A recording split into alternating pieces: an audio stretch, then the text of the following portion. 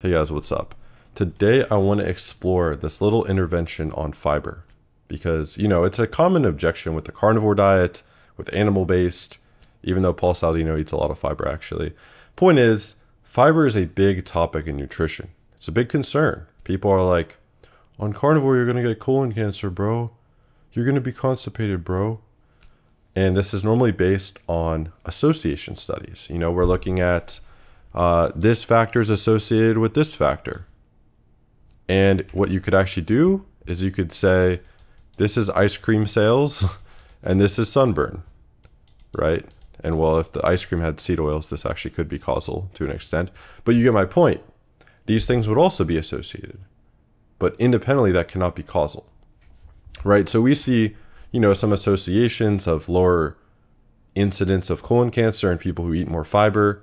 Maybe because people are told foods with fiber are healthier, healthy user bias, right? There's this whole muddy body of literature in terms of fiber. So today I want to set aside that muddy body of literature and look at this intervention, okay? So this intervention had 63 people, and here's the baseline diet these people had, the baseline symptoms. All of them had constipation. All of them had strain opening. Doesn't sound fun. Half of them had bloating. Half of them had anal bleeding. And then 20% had pain. These are the people, the 63 people, this is how they reported. Now, they put some on a high fiber diet. What happened? 20 to 50% had pain. Anal bleeding increased. All of them had bloating. The constipation and strain remained. We can see that in intervention quite clearly. Then we put them on a reduced fiber diet. Constipation reduced. Strain reduced by almost half. Bloating reduced by almost half. Bleeding reduced. Pain reduced. Then, this is where it's very clinically significant. We took the people on a decently high baseline fiber diet. We put 14 of them to 0 fiber. In all 14 of the people, all of the symptoms were gone. All. And when we're looking for clinical significance, look at this chart. You take 14 people with constipation, all these issues, pain, anal bleeding. Half of them had anal bleeding. You take out all the fiber, all 7 of those people with anal bleeding, it's gone. All the people with constipation, it's gone. All the people with pain, it's gone. That's clinical significance right there. So, a lot of these studies are more associations of, oh, you have a 10% relative risk, this, if you have this much fiber of colon cancer, all this just confounded garbage. And those aren't actually addressing people with symptoms. Those are just looking at these like muddied outcome, even though relative risk is, it's fucking nothing. 10% relative risk is 0.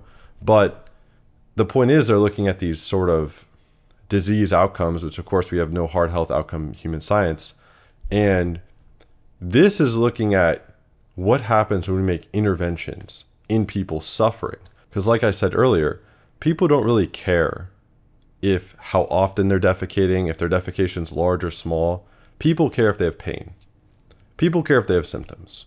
So what happens, because if you're on carnivore and you shit once a week, but it's a lot, you have no issues doing so, you have no constipation, no pain, no bloating.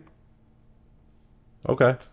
Now, if you shit 5 times a day, maybe that would be a concern. If you shit every day and you have no issues, no pain, no constipation, no bloating, neither of those are cause for an intervention because they have no symptomology.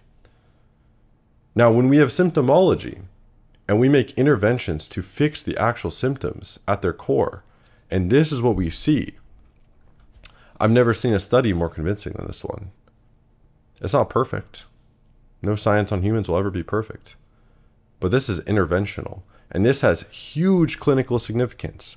When you take a group of people with 100% of constipation, then you take 14 of them, and you take all the fiber out of their diet, and then all 14 of them fix their constipation. All of them fix all of it. I've said it before. There's nothing more clinically significant than that. That's insane. And I've been on a no fiber diet for 90% no fiber for years now, and it's been the best choice I've ever made. The bloating, all these issues just go away. Now, what I'll say is you need to have a lot of fat in the diet, fair bit of fat. I like raw butter from a farm. It's very nutritious, more nutritious than beef fat normally, actually.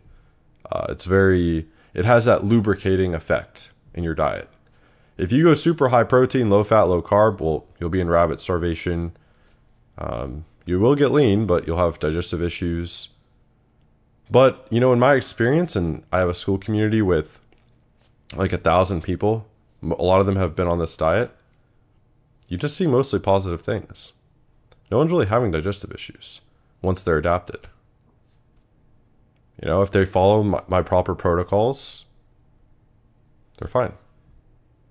Because there is a way to do any diet wrong, of course. So you guys, just want to hop on and show you guys this study. Tell me what you think in the comments. What do you think of this? I think this is pretty significant.